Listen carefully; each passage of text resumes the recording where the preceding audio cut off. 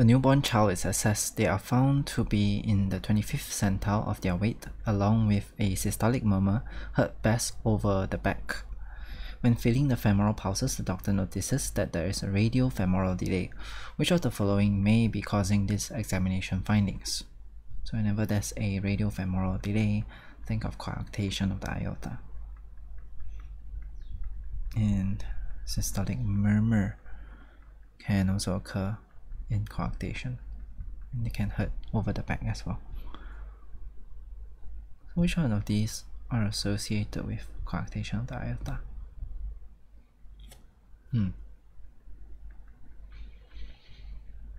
Patent ductus arteriosus wouldn't cause a radiofemoral delay, I think. Klinefelter syndrome is not known to be associated with coarctation, is it?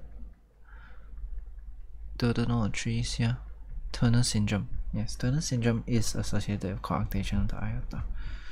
Charge syndrome stands for something. A choana. Can't remember. Gotta study that later. Yeah, so the answer is Turner syndrome.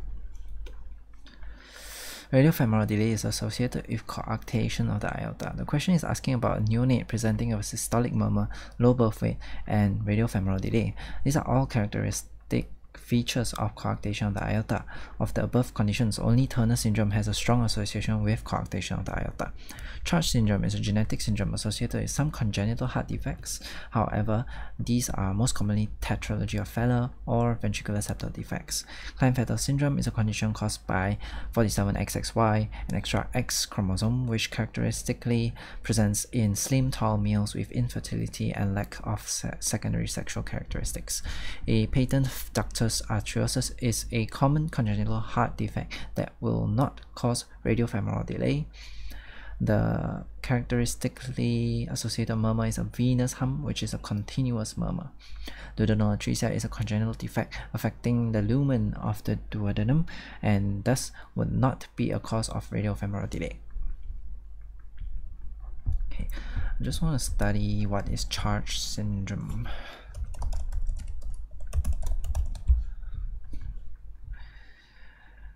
Yeah, I guess rare diseases is quite good.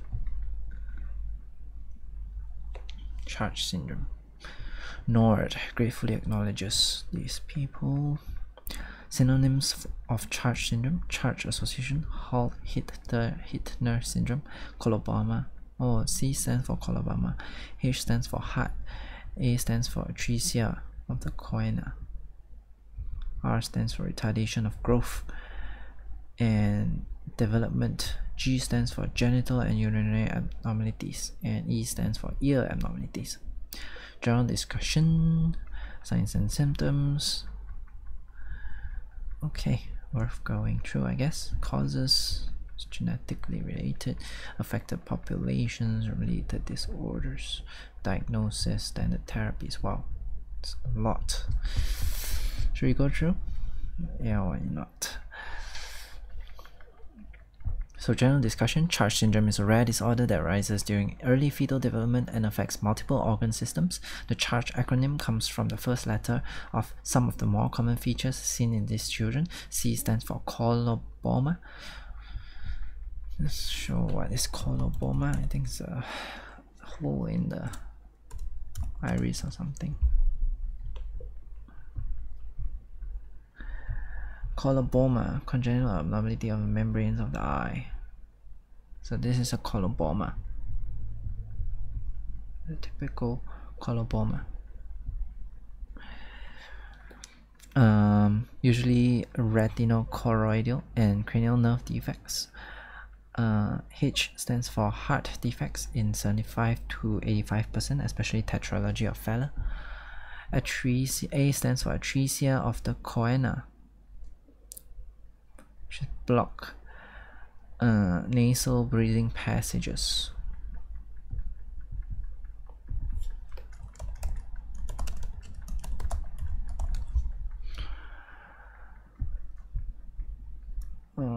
So this nasal passage, bone blocking nasal passage is choanal atresia. So this is choanal atresia, it's blocking.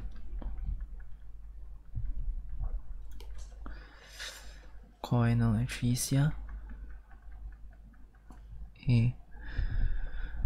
A stands for atresia of the choana. R stands for retardation of growth and development.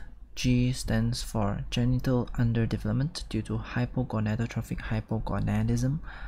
E stands for ear abnormalities and sensorineural hearing loss more than 90%. Okay, I guess we don't really have to go to too much details, just know it's genetic and these few symptoms come together. Each of the letters in charge actually stands for each of the different features that they might present with. So just to remember, C stands for Coloboma, which is a hole in the iris. H stands for heart, congenital heart defects, most commonly tetralogy of Fowler. A stands for atresia of the choana, which is blocking of the nasal passage by bone. R stands for retardation of growth and development. G stands for genital urinary something.